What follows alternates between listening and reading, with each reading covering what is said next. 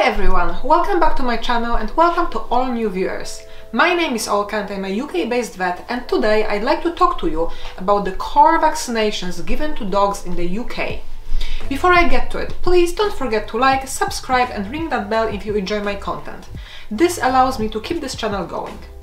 I aim to release a video every week. I also have an Instagram account where I post daily, so go and check it out. Without further delay, let's dive into the topic of this week's video then. Vaccination appointments or booster appointments are one of the most common reasons owners and their pets come to a veterinary practice. Typically, during these appointments, your dog will be given a routine physical examination and an injection. Maybe 15% of clients would ask me what we actually vaccinate against, and when I list the diseases, they seem to be as clueless as before they asked, to be honest. The reason for that is simple. The names of the diseases sound foreign and not straightforward at all. And who can blame them? After all, dog owners, or at least the majority of them, didn't go to vet school or don't hold a big interest in veterinary medicine and infectious diseases. To explain what every disease is properly would take more time than your average vaccination appointment lasts. That's why I decided to make this video and tell you in more detail what the diseases we vaccinate against actually are. The 2015 WSAVA vaccination guidelines define core vaccines as those which protect animals from severe, life-threatening diseases that have global distribution and which all dogs and cats, regardless of circumstances or geographical location, should receive. WSAVA stress that their guidelines do not serve as a set of globally applicable rules, but are intended to be used by national associations and individual veterinary practices to develop vaccination schedules relevant to the local situation.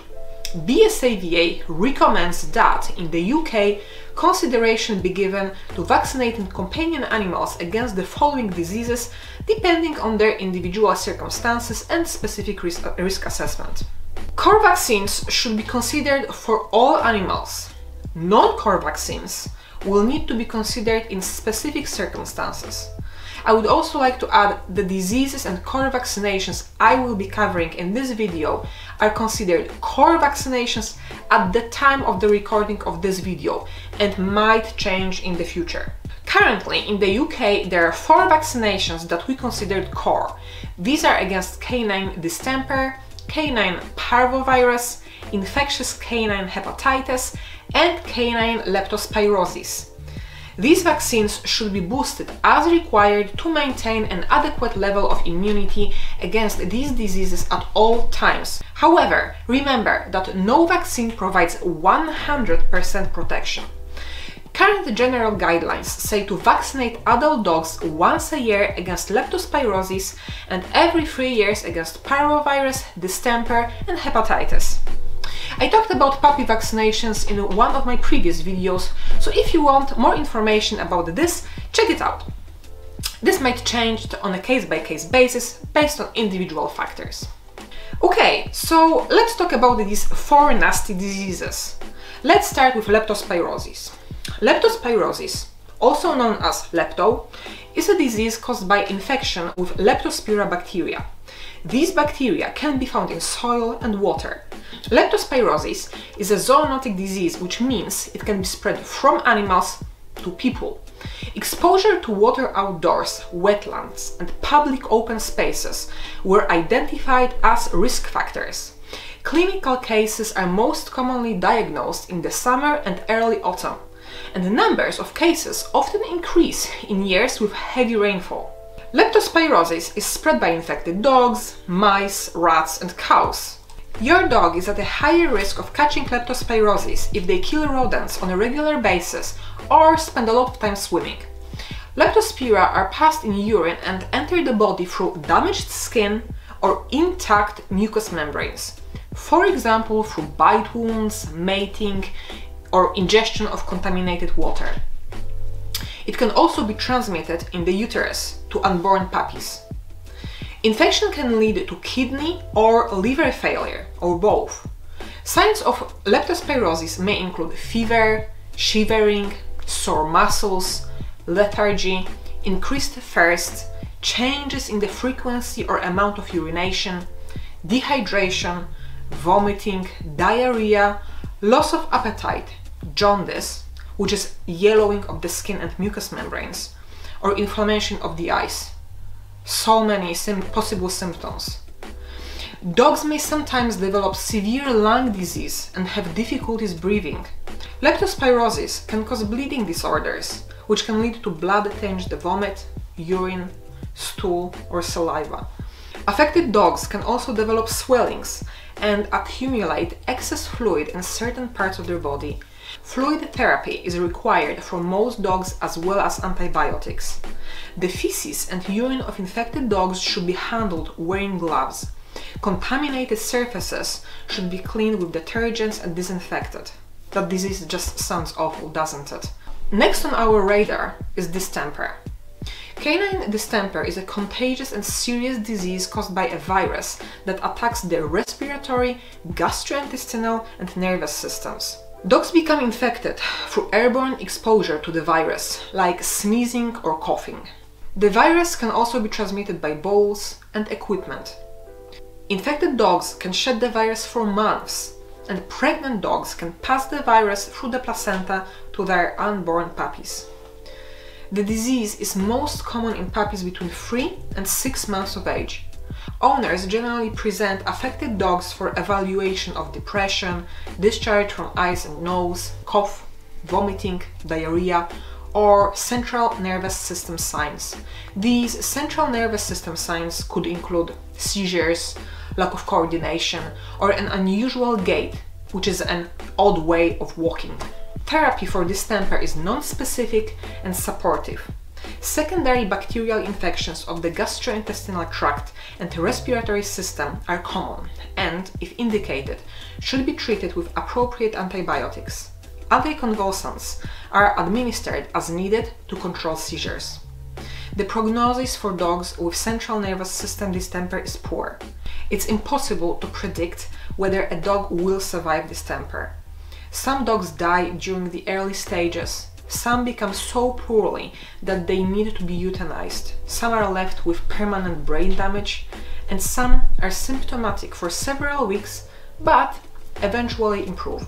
Now let's talk about parvovirus. Parvovirus is a highly infectious disease that can be fatal. Many dogs which are diagnosed with so-called parvo unfortunately die. The virus attacks cells in a dog's intestines and stops them from being able to absorb vital nutrients. The virus usually causes signs 5 to 12 days after the dog is infected. Parvovirus spreads through bodily fluids, including a dog's poop and vomit. Symptoms may include diarrhea, vomiting, intestinal bleeding, and lack of appetite. Damage to bone marrow may affect immunological responses, making the animal susceptible to serious bacterial infections. Treatment of parvo usually includes fluid and electrolyte therapy combined with antibiotics. Appropriate feeding is also very important. Sometimes this needs to happen via a special feeding tube.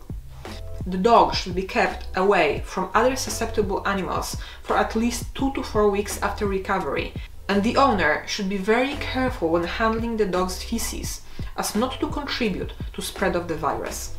The virus itself persists in the environment for a long period of time, months even. Humans cannot get parvovirus from their dogs. However, they can pass parvo from one dog to another on their clothes, shoes or hands. Parvovirus is still common in the UK. Your puppy's chance of surviving parvovirus is much higher if you take them to the vet as soon as you notice concerning signs. Many dogs which receive veterinary treatment promptly survive parvo, but it's usually deadly without treatment. Sadly, because it's such an awful disease, some dogs die from it, even if they are treated quickly. What about infectious canine hepatitis? It is an acute liver condition caused by adenovirus. The virus is spread in feces, urine, blood, saliva, and nasal discharge of infected dogs. The virus attacks liver and kidneys. Symptoms include fever, depression, loss of appetite, vomiting, coughing, increased thirst, discharge from eyes and nose, and a painful abdomen. So many. Severe cases develop bleeding disorders. Corneal edema, which is a swelling within your dog's eye, so-called blue eye, occurs in the first week of illness and results from replication of virus within corneal cells. Rarely, neurological signs such as seizures, lack of coordination, circling, blindness, head pressing, and eye twitching have been reported. The development of neurological signs may also result from developing hepatic encephalopathy, problems with liver, a thrombus within the brain, or hemorrhage. Presentation varies greatly from a mild fever to death. Treatment is symptomatic and supportive. The goals of therapy are to limit secondary bacterial infections with aid of antibiotics, support appropriate hydration with fluid therapy, and control bleeding, which may happen. Sometimes blood transfusions are necessary. Humans can't catch this disease from dogs. Infectious canine hepatitis, or canine viral hepatitis, should be suspected in any dog less than 1 year of age that has a questionable vaccination history and signs of fever, respiratory, gastrointestinal, and hepatic disease, and certainly in any young dog that develops corneal edema or blue eye. To sum it up, all these diseases are dangerous and life-threatening. Even if we attempt to treat these infections, favorable prognosis isn't always guaranteed.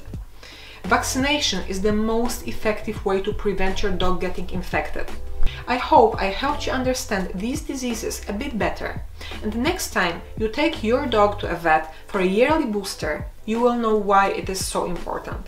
And lastly, thank you for watching. I hope you liked my video. Please like, subscribe, and I hope I'll see you here again soon. Bye!